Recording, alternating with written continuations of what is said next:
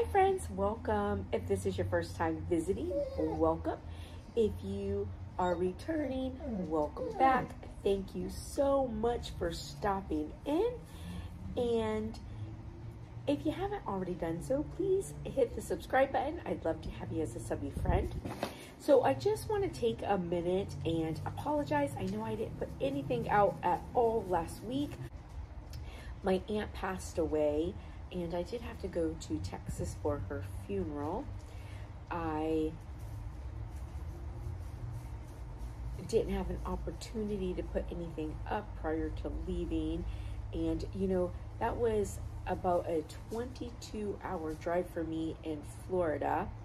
But I will tell you, I did the whole thing like no problem, just stopping for like gas and, you know, food here and there. Drove the whole thing all the way through there and back. Today we are doing a video just talking about, for badge reels, you know, when I would use epoxy versus when I would use UV resin. And I just, you know, I was asked some questions about it, so I hope that it's helpful. And I hope that you guys have a blessed and beautiful day, and I'll see you later.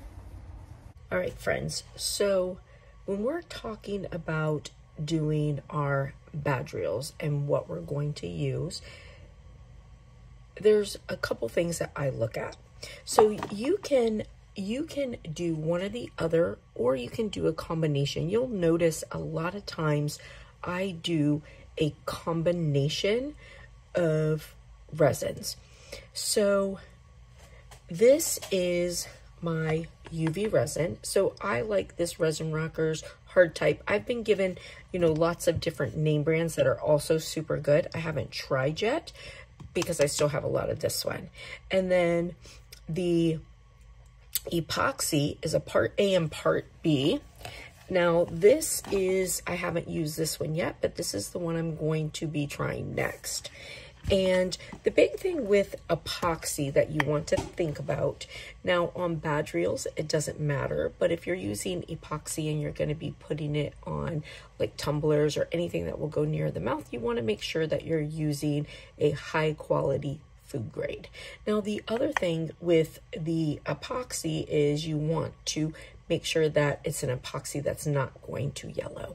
I used the Pro Marine for a long time, and I unfortunately found that after a period of time, I did get yellowing in products, and now I feel bad because that means that pieces that I've given to people over time, they yellow, and I don't like that. Now this one is supposed to not yellow. I did use a Hippie Crafter that I do like, but it's very funky on the mixing. Like, it gets a lot of bubbles, but also there would be times that I know for a fact I mixed it perfectly and it just didn't cure. So that's why I'm trying this one, but I do like it. Like a lot of, you know, these pieces that I've done are with the Hippie Crafter, so I do like it. I just, you know, sometimes it became hit or miss for me. So I'm going to try this one, and it had really good reviews, and this is from Glitter Chimp, where I get all of my glitter. No affiliation. I just shop with them a lot because I like them. They have great service and they have a great variety of prices. I mean, of products. Okay, so if you are trying to choose between using epoxy or UV resin, it's going to depend. Okay, so now, don't mind this. When I have extra epoxy, I just stick it in my little badge reels, and I make these pieces so that I have them to do badge reels. So, but even though this is shallow, and that's why I brought this out. So even though this is shallow, I could not use UV resin on this. And the reason is because of the color. So the light needs to be able to penetrate through the UV resin, and anything with color, it just really can't do that well. Now, have I done it and then taken it out and put it under the light? Yes, but it's a mess. doesn't give you a perfect product, you know, not the thing to do. So if it is a dark base, like even something like this, as shallow as it is, it's not going to work. Now, something like this would absolutely work. The one thing I would say though is, oh, dust in there. The one thing that I would say is that you need to do it in layers so the light can shine through. And one of the things I suggest is putting a piece of tin foil underneath it if it's something a little bit deeper to help reflect the light back up through. That definitely helps. But I would do this in stages. So I'd put some in, let it cure, put some more, let it cure, put some more, let it cure. And I've done as deep as an inch, you know, with no problem. I've used this one with UV resin, but honestly, things like this come out better using epoxy. So the epoxy takes much longer to cure. Of course, your UV resin, you're done in a long time. Now, UV resin is also great if you're trying to tack things on. So like this is a video I'll be putting up tomorrow, but I'm going to go ahead and show you this. So like just tacking this onto here, like UV resin is great. So like this is done in a combo. So this piece here is epoxy covered in UV resin, tacked on with UV resin. Now, if you're doing like your acrylic pieces, right? So a lot of people like to take their acrylic pieces. I can't even get this apart. A lot of people like to take their acrylic pieces. They'll put like initials, a name, maybe some glitter or paint on the back. And you can do either way. You can finish these off with UV resin. Works great. Or you can finish them off with epoxy. So this is one of those things, it's completely preference. So for me, it takes me much longer with epoxy because I like to do it twice. I'll cover it and then I like to dome it. But I will tell you, I get a much nicer dome with epoxy than I do a UV resin. UV resin just happens to be quicker. So, you know, that's all just complete preference. Now, if I do these with, you know, epoxy, I do like put it up on top of something so that, you know, it doesn't drip onto the back side, you know, all of that kind of stuff. But either way.